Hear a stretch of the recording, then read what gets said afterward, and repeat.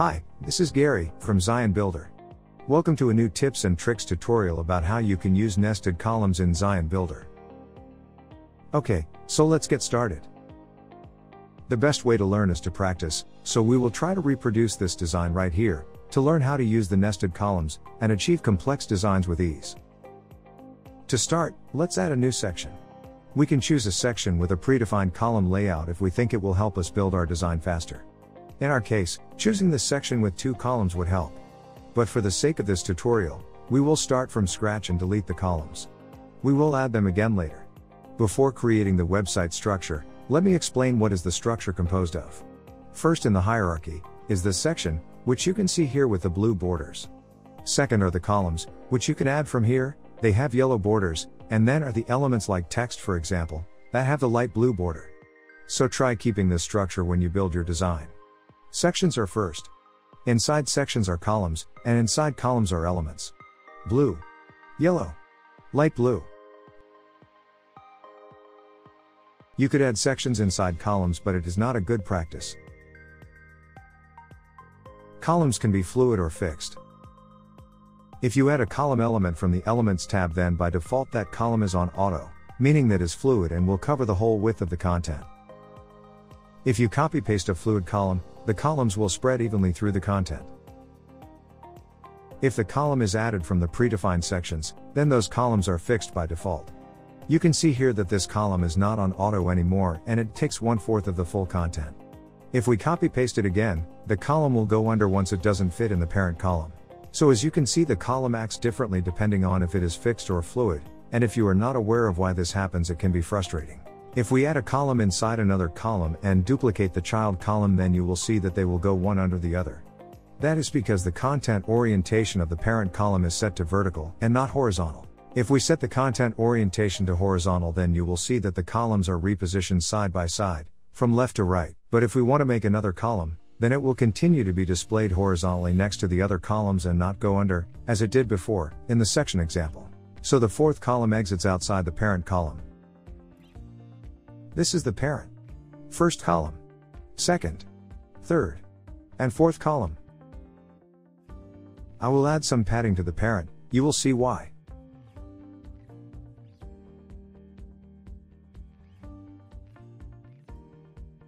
Let me color these columns a bit for us to see them better.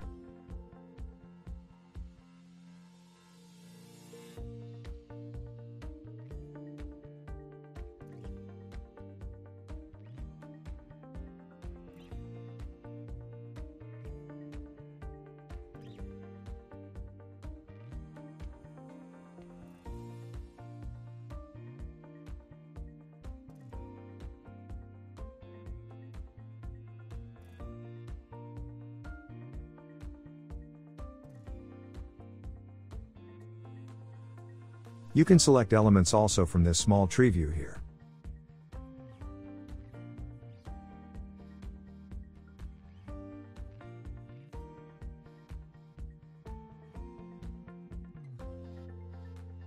Okay, so now it is clear.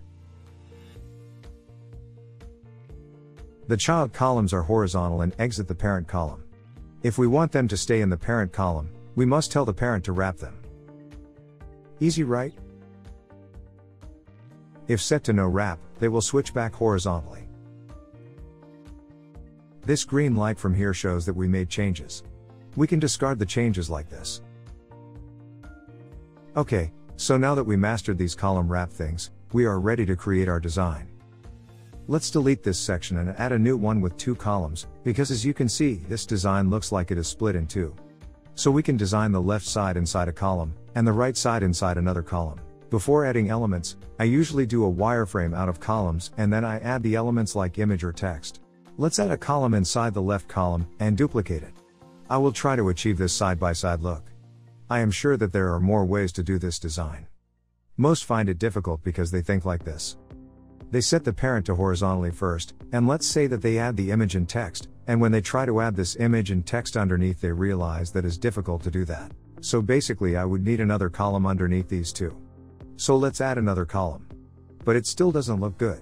So the next smart thing to think would be, okay, so I have these 2 columns, but they shrank because I added a 3rd one, Let's make those two columns fixed and force the third one to go under somehow. So we will make the first column half size and the second as well, and set the parent to wrap so that the third column goes under the two. Now we can add an image and text here also. This may look difficult, but it is not if you do it like this. Or you could do it like this. But as you can see, here you have an extra column that contains the first two columns. So the first variant is still better than the second. Let's change the background to this one. Add some spacing to the section. If you press the Ctrl while dragging, it will make the spacing even at the top and at the bottom. If you hold the Shift key, it will jump from 5 to 5 pixels. Here you go. Here is another tip, if you want to move elements from the top to somewhere at the bottom. Instead of doing it like this and hope for the browser to scroll down, you can hold the item with the left mouse click, and use your middle finger to scroll the mouse wheel. Then drop it where you want.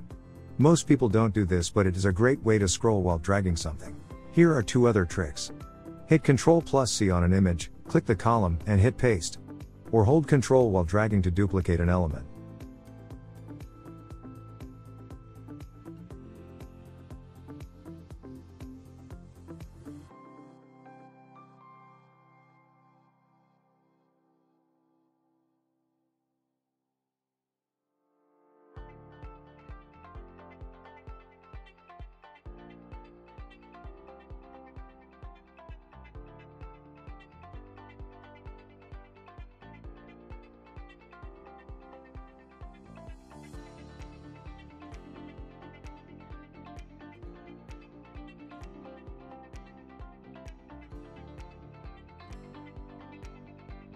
Now let's replicate this other section.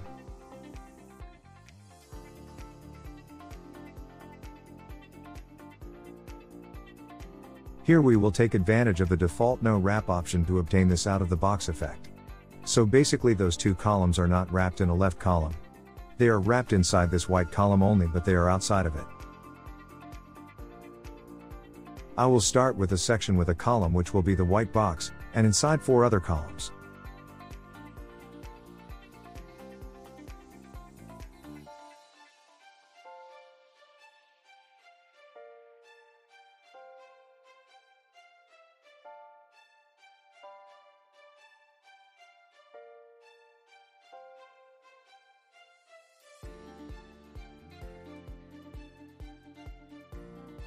I think I will make this box black instead of white.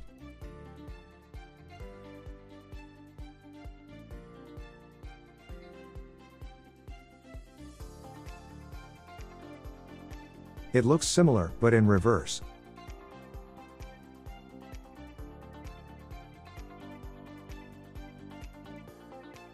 So these two are inside the black column, as well as these two. I will copy the content from here because it is faster.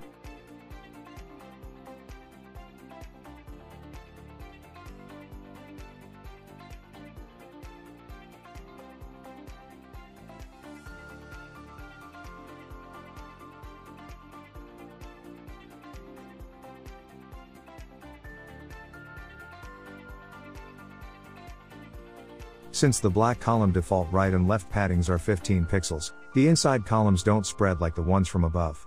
So I will remove the padding and increase the column gaps from the section options. Here you go. So how we move this box to the right? We should first tell Flexbox that we want these 4 columns to be arranged from right to left, not to the left to right. We do this from here.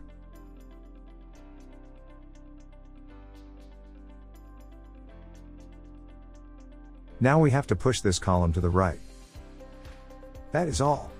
Now you know how to use the nested columns with Zion Builder and create any layout you want. Don't forget to subscribe to our YouTube channel for more tips and tutorials, and hit the like button as well. See you in the next video.